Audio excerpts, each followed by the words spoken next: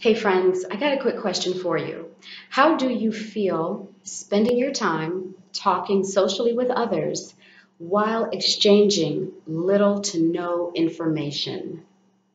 This is called chat. It's short for chatter. Chatter literally means incessant, trivial, frivolous talk. It's like empty calories, just leaves you hungry and malnourished. That's how I feel anyway. And I want more. I want not chat. So I did that with friend and fellow Steemian Starr O'Hara. And we talk about a variety of things, including an upcoming video series that she's got in store for Steemit. We also talk about different learning styles, creative styles, travel styles, homeschooling, and all the courage that's needed to, make that decision and to live that out, and creative collaborations. I mean, all kinds of things. But it was a moving conversation. I got moved, and I hope that you will too. So please enjoy. Okay, so thank you so much for joining me for this Not Chat Star. And so accordingly, for our tight and focused 20 minutes together, let's dive right in with my first question, which is about an upcoming Steemit series that you have. I'd love for you just to describe it, share from your heart about it. Yeah. So I'm starting a video series for to be aired on Steemit called Nomadic. In sort of, if you say it really fast, it sounds like Nomadic, which is exciting. Basically, I'll be interviewing Steemians who are expats, travelers, digital nomads, or otherwise itinerant people, because travel is a big passion of mine. But right now is not a time in my life when I can do a lot of traveling, and I gave it a lot of thought a while back, maybe a few weeks ago. What is it that I love about traveling so much that I can't, that I can't experience just at home or wherever I am?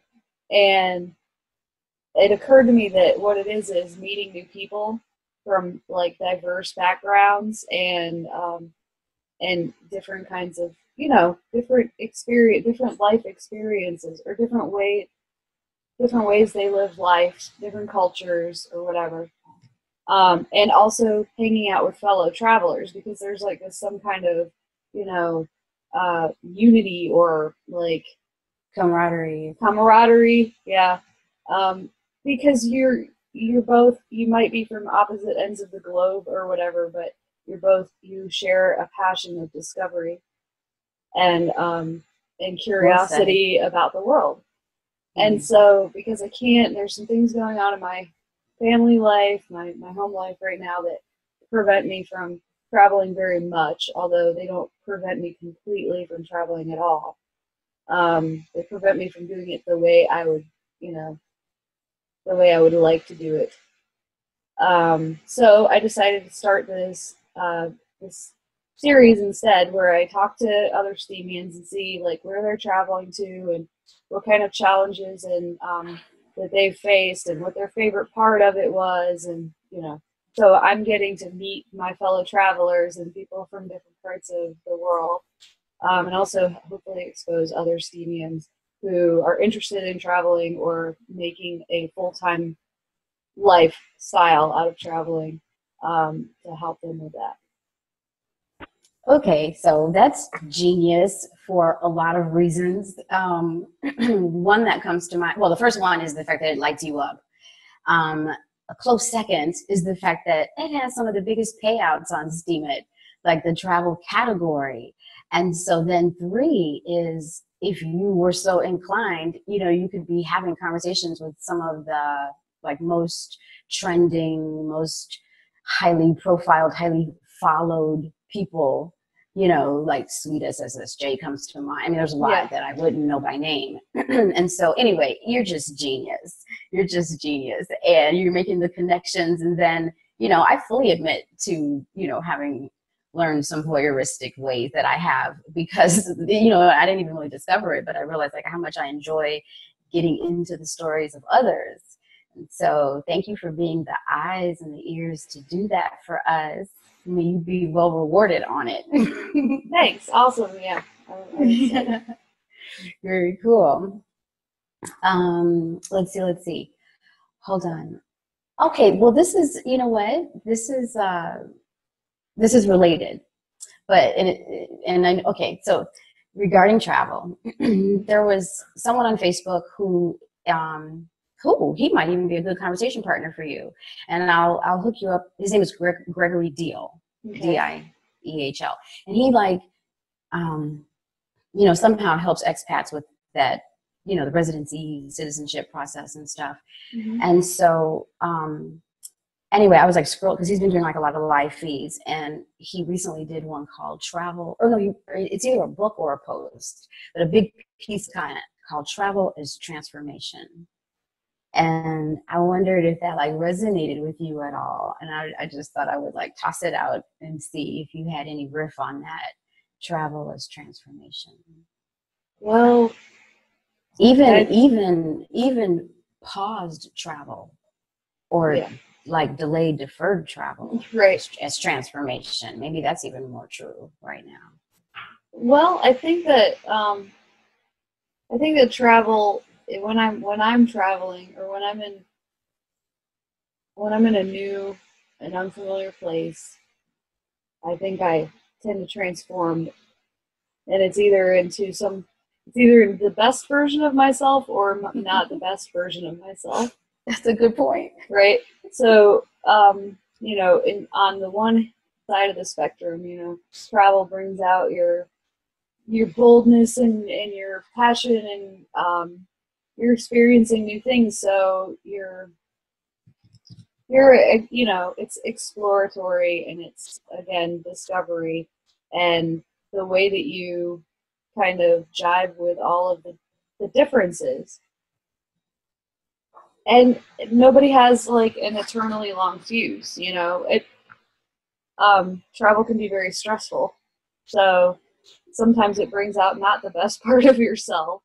So those are two, you know, transformations. I think that, you know, I rarely ever am so free or so stressed as I have been when I was traveling. Now that's just while in the act. That's usually just in the act of getting from point A to point B, which is why I never have wanted to like stay on the road all the time. Like some people, some travelers, that's what it's really all about, is like constantly moving, you know, staying on the go and zipping around from like country to country or whatever, jet setters, right?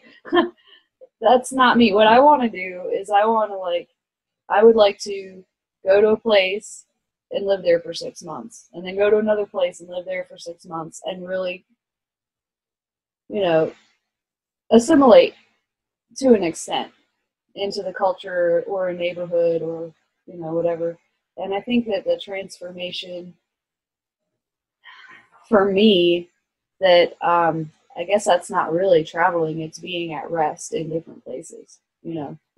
But the transformation for me there is, I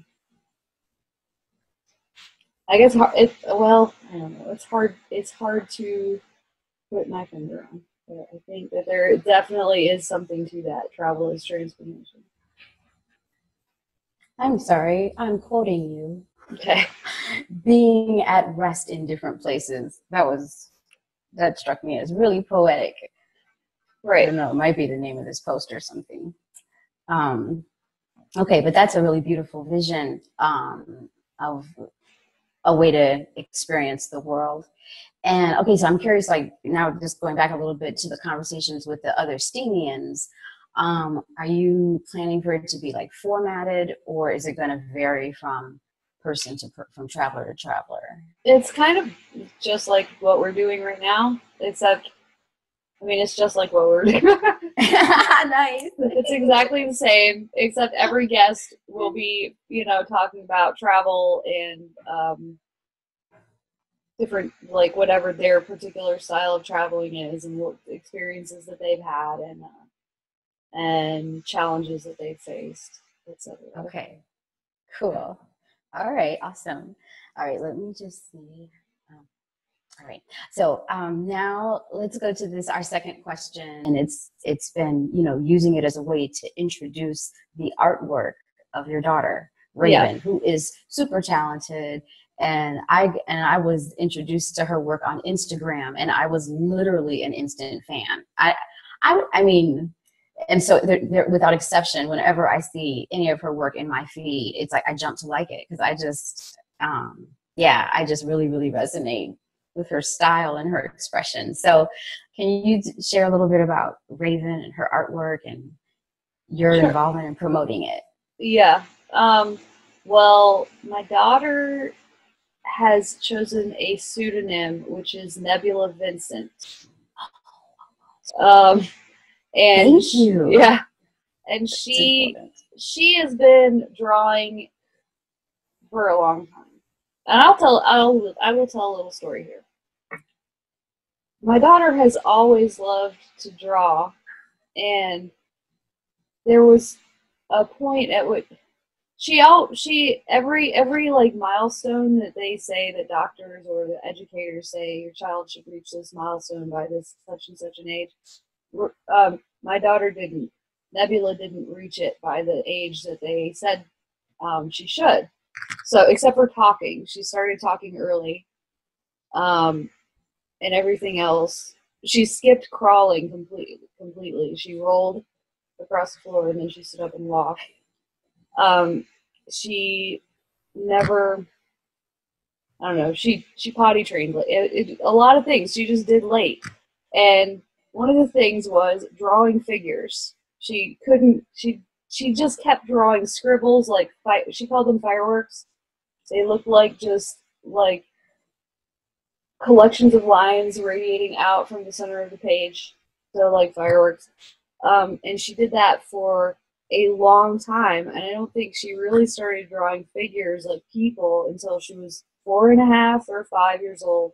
And then it was very slow, the progression from, okay, I'm going to draw the head with the legs and arms sticking out of the head, and then I'm going to give it a body, and and then maybe I'll put fingers on it, or it was all very slow. And I don't think anybody who saw her artwork when she was little, or even up to like age 8, would have said would have said this child is a talented artist. But then because she spent all her time drawing, pretty much. She's home educated. She's gone to school for 1 year, and that was like a weird like outdoor Waldorf school. So she's always had a lot of freedom to devote to whatever she was interested in, and she was interested in drawing, and she drew and she drew and she drew, and then one day it was just like, whoa, like how did that happen? She just started drawing these amazing. You can go on my Steemit account. My Steemit, are they called channels now? I've heard people say that. I don't even know. But tell us, okay, I know for sure it's called a handle, the thing after the @ sign. So what's your handle? My handle is Leslie Starr O'Hara. It's LESLIE STARROHARA. And awesome. Every Wednesday I put up some of Nebula's artwork, and it's usually like 3 pictures. There's a lot of Percy Jackson fan art on there, and then there's some like animal drawings and just things that she has created. And she produces like 1 or 2 drawings a day. It's really incredible. Wow, she's so prolific. I mean, do you know where she gets her inspiration? What would you say it's from? Inspiration, or she likes to draw girls, and she likes to draw pretty hair and pretty outfits and stuff like that. Yeah. She also really likes to draw cats. So I think okay, I get it. No, I get it, but I really want to encourage everyone to check your channel out. I mean, on any day, but especially on Wednesday, because Nebula's work it's just different. I mean, it's like, yeah, you're right. I mean, like the subjects often are girls or cats, but when you see them, I mean, they're different. There's a definite. There's a style to it. She really has a signature. Yeah. I mean, like to the point where I could be like, "Ooh, that's a." And thank you for correcting me. I'm sorry, I've been saying the wrong names for so long. But you know, you could be like, "That is a Nebula piece." Seriously, yeah. I already can recognize it. So yeah, that's pretty unique. Okay, so I got a question now about her being home educated. As someone who was, you know, very traditionally educated. I'm super impressed by any and all parents that I meet that make that choice for their children. So I wondered if you could, you know, talk a little bit about your decision to do that for Nebula. Sure. So I think that I always wanted, you know, I wanted from the time she was born to homeschool her. But what really made me make the firm decision was I was stuck in limbo about it. Like I couldn't decide one way or the other. And what really made me make the decision is that like kindergarten year or kindergarten age rolled around, and it was like you have to go to the, you know, kindergarten and register your child for school by such and such a date. And I was like, I don't want to go talk to the school people. Is that from your own traumatic memories? Well, yeah, it's you know, I have trouble with authority. I have, you know, and bureaucracy. There's two things that really are my pet peeves in life. That's the stuff that school is made of. Right. So ultimately, I think I made the decision because, or, you know, I think that, well, my husband was involved, of course, but he's always kind of like a, you know, well, you make the decision on things like that, on, you know, what Raven's education is going to be. Like, left the decision in my hands. So I just, you know, it got to the point, like, I was like, okay, I might go this week. Last week, and I just couldn't get up the gumption to go talk to these bureaucrats. Like, so she was homeschooled. And wow. After the first year, you know, it turned out to be, I think, challenging in a lot of respects because she's an only child. And I think that people who have multiple children have an easier time homeschooling because there is that, you know, that need for, you know, interaction with other kids, and B, get out of my hair, you know. Yeah. So for sure. So she was involved in a lot of like co-op, you know, homeschool co-ops and little extracurricular activities and stuff like that. But it's still, she's a very social person. She's a very extroverted person, and I'm not. I've experienced that. I've totally experienced that. I mean, I'm so smitten. She is just she's so charismatic, such a charming young lady. So I mean, that's probably been the most challenging part, is providing for her extroverted little social needs, you know, and that I don't fully comprehend because that's not my style, you know. But now I'd say for the past 2 years, she's been very focused on creating visual art and stuff like that. Yeah. Mm-hmm. Also, I should also mention that she didn't read. You know, I said that she never did anything on the doctor educator schedule. She didn't read until she was 10 years old. She knew all the letter sounds and stuff like that. But if I sat her down and tried to teach her, she got really frustrated. So I decided to back off because I didn't want her to hate reading. And she had like an Audible subscription. She would listen to audiobooks all the time. And I would read her books. I read her the entire Harry Potter series and several other fantasy series. And she started reading 2 years ago when she was 10 years old, and now she's fairly fluent. I think she just kind of picked it up on her own. So it's amazing. I just, you know, I'm the daughter of a teacher, so I had maybe even too close of a perspective of like the traditional pedagogy and like the way, the teacher-centered way of learning. And so like to hear how accommodating and, you know, and like basically, I mean, you're such an ally of her and her learning style. And so, and then the breakthrough comes, you know, like when the time is right. And I commend you, you know, for having like the grace, whatever, the courage, whatever it is, to wait that out, not to fold and do whatever stupid it was thing. hard. It was hard. How did you like resist? I don't even know. Well,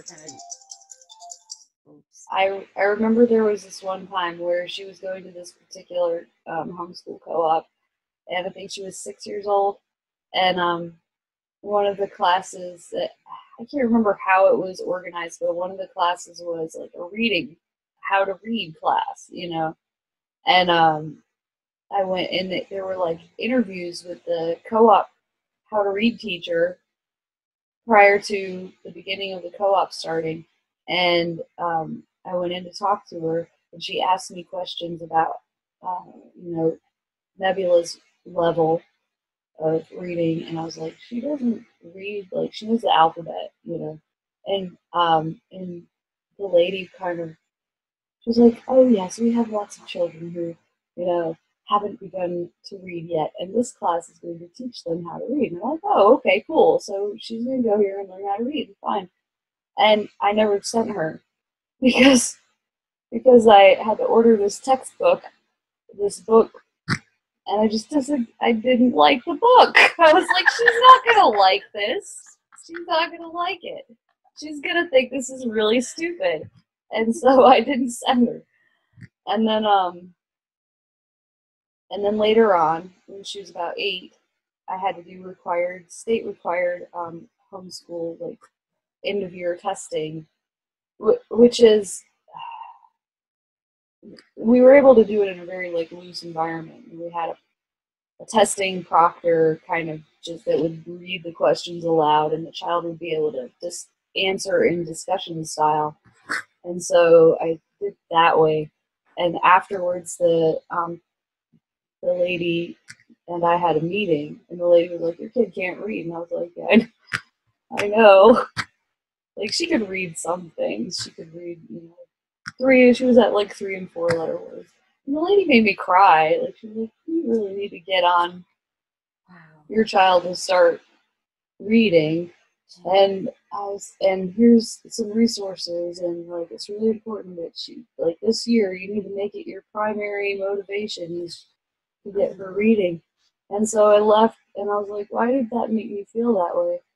She made me feel really inadequate, and then I just started paying attention to Nebula, and she's so smart, and she's so passionate about the things that she's into, and I wanted her to feel that way about reading books, you know, about, like I feel about science fiction and fantasy, you know, maybe she would find some kind of passion in the literary world that would spur her to want to devour books. She could be your illustrator. I mean, yeah. You can already see this animation series. Yeah. Seriously, that is like so badass. Talk about art, you know, art your way to anarchy. Mother-daughter anarchist team, you write the text and she's illustrating it. That is right around the corner. Yeah. And you damn near made me cry because of the fact that you took like 100 blows for her that day, or 1,000 blows. Yeah. Who knows how many blows? You know what I mean? But you can just see them starting to wanting to try to like. I was like, do that wing clipping and all that hedge shaping. It's because I was like, later on, I was like, if that lady had said the things to her that she said to me, exactly, that's crushing. It would have. That's crushing. Her. And that's, but you know how regular that's like such a typical kind of occurrence. in the traditional system where they just want to track you and just keep going, keep it moving. Yeah. And I mean, and they don't care about individual development and, you know, different capacities for learning. I mean, they don't care about any of that. So they'll just like crush a soul, like literally. And they say, I mean, like usually by the time a child is like 12, and I think that's pretty old, but you know, if not 10, I mean, that kid's like creative initiative is dwarfed. I mean, like that, you know, that will to, you know, to try to initiate, like all that stuff is just like soon to be hammered out in, you know, in that traditional. So, I mean, you spared her all of that. And I just, woo, you know, rose petals. Yeah. That's awesome. And to have experienced her, that's why I'm just like, I can see that it works, that those are the right choices. Okay, yeah, so I was joking when I said that, but could you possibly envision like a collaboration with Nebula? For sure, yeah. I mean, yes, I can't wait. What the next thing that, you know, I'm not going to push on her, but that I hope you always, as a hands-off, you know, home educator, there's things that you hope your child will, you know, start to, you know, like, or start to learn. And maybe you might suggest it in little ways or whatever, but you don't try to force it on them. One of the things for her, for Nebula, that I think is kind of next, like it's the thing that replaced my worry about her reading. Well, now she can read, and I'm like worried that she'll never get this other thing, which I'm sure she'll get at some point, is the ability to focus and follow through and complete things. So I don't think kids learn that in school. You know, I think it's hard to learn that even for adults. And, you know, it's hard for me. So what I'm doing is I'm trying to set a good example and trying to be very focused and having follow through and completing the tasks that I set out and then talking about it, you know. And what I'm basically talking about is productivity, like the ability to be productive, you know, and to be your own boss, to be your own time manager, you know, because I want her to have the option of, you know, having, if she wants to go have a job, fine, but if she wants to like be her own, you know, have her own business or earn a living as an artist, she's going to need that. Okay, time to get stuff done, right? Yeah. Discipline. So this is not a thing that we have really provided for, and I don't know how we could have because we're not structured people, you know.